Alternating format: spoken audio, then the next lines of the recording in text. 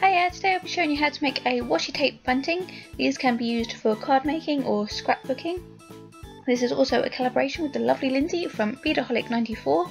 I'll put a link to her video where she covers these boxes in washi tape at the end of the video and in the description. So first of all, you're going to need obviously some washi tape. Then you're going to need a card or your scrapbook, whatever this is going to be used for.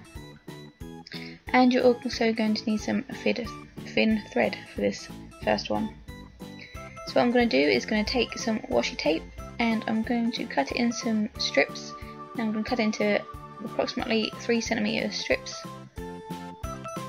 And this is what I'm going to use to make the individual little flag thingies. So I'm just going to cut a few of these out. Obviously because it's washi tape, you can just stick it to something to save it. I'm going to just use this plastic box and cut a few out first rather than do them one at a time. So you can use this to make like banners and stuff. So this one I'm going to make, because it's washi tape, you can actually also write on it.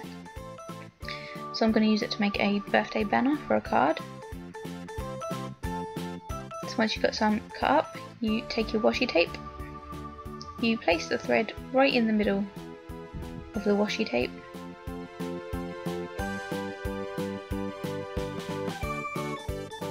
This is a lot less fiddly than I'm making it out to be, but I was trying to keep it on camera. So you just fold the tape over.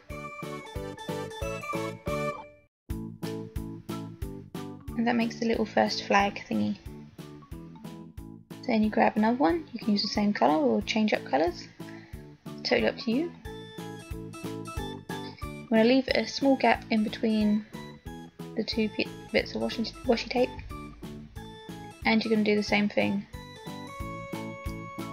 And you're just doing this, carry on doing this across the whole bit of thread until you've got the size that you need.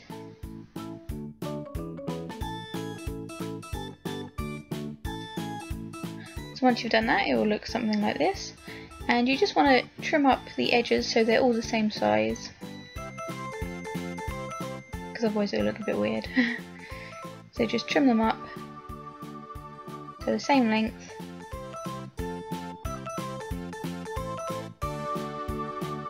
And then you can shape them. Obviously you can keep square flags if you like, but I like to make them different shapes. I'm just going to add cut off a little triangle at the bottom of each one. And like I say, you can draw on these, like a happy birthday sign, a celebration sign, whatever you like. You can use for all sorts of occasions.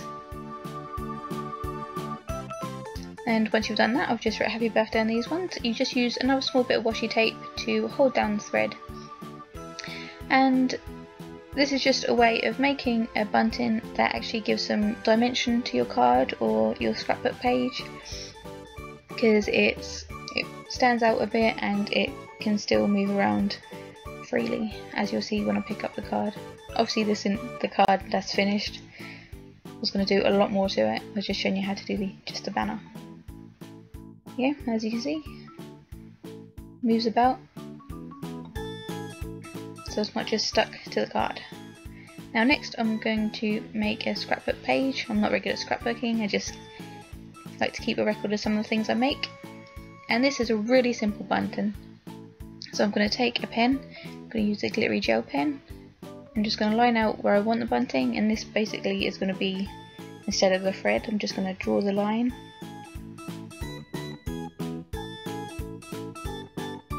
Should have got a gel pen that actually worked a bit better though. Then you can take some washi tape, though I'm actually using fabric tape for this. You're going to just cut it into triangles. Obviously if you are using washi tape you have to stick them to something while you're cutting out the others.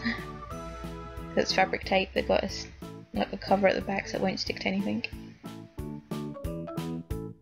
So you just simply cut out some triangles or whatever shape you want the bunting flags to be. And again, because I'm using fabric tape, I've got to peel off the back to make it actually sticky. If it's washi tape, you can just stick it straight on.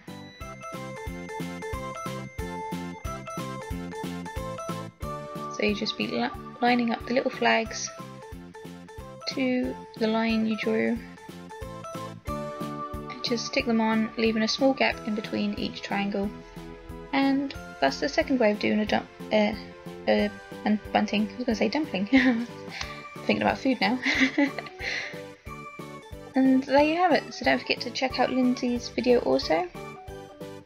Again, I'll put the link up at the end here and in the description.